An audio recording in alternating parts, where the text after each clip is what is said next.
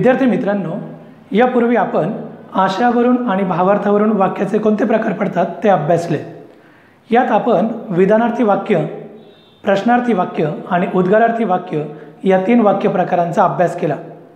आता आपण वाक्यातील क्रियापदाच्या रूपावरून वाक्याचे कोणते प्रकार पडतात ते अभ्यासणार आहोत.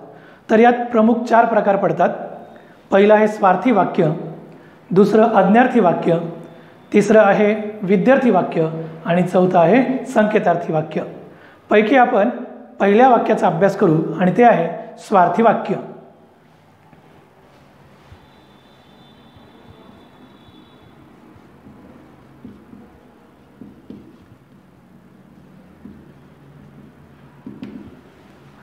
हा वाक्यप्रकार समजून घेण्यासाठी आपण सुरुवातीला काही उदाहरणे घेऊ आणि त्यावरून या वाक्यप्रकाराची कोणती वैशिष्ट्ये पडतात ते आपण अभ्यासणार आहोत.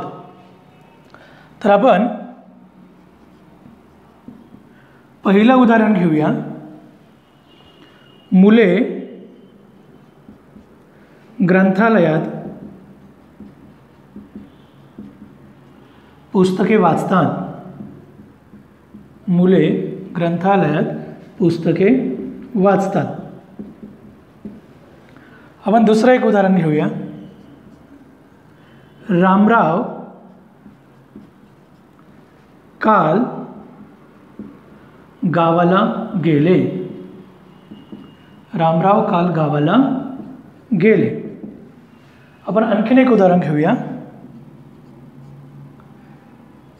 सीमा स्वयंपाक करील.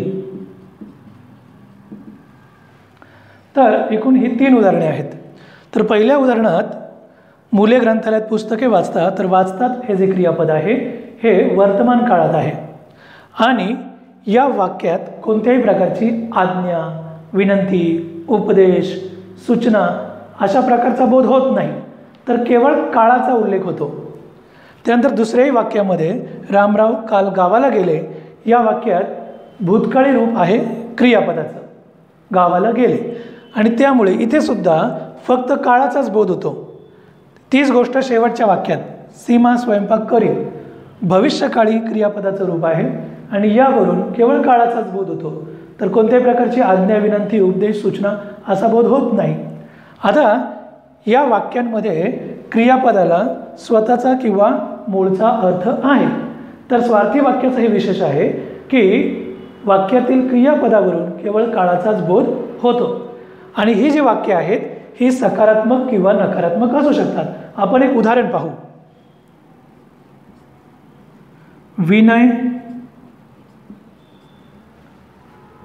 शाळेत आला नाही. विनय शाळेत आला नाही. आता या वाक्यामध्ये सुद्धा नाही हे क्रियापद नकारात्मक आहे, परंतु केवळ क्रियापदाच्या रूपावरून काळाचाच बोध होतोय, म्हणून हे वाक्य सुद्धा जरी नकारात्मक असलं तरी स्वार्थी वाक्य आहे. तर अशा प्रकारे स्वार्थी वाक्याची काही वैशिष्ट्ये पडतात ती आपण पाहू. तर पहिला वैशिष्ट्य आहे की क्रियापदाच्या रूपावरून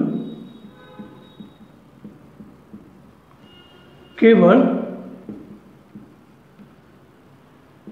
काळाचाच बोध होतो. त्यानंतर दुसरं वैशिष्ट्य असं आहे की ही वाक्ये सकारात्मक म्हणजेच होकारार्थी, नकारार्थी, सकारात्मक वा नकारात्मक असतात. आणि तिसरं वैशिष्ट्य असं आहे की यात आज्ञा, विनंती, प्रार्थना, उपदेश, सूचना असा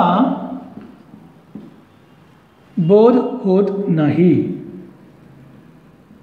असा बोध होत नाही. तर हे याचं एक महत्त्वाचं विशेष आहे आणि साहजिकच ही वाक्ये तीनही काळामध्ये असतात.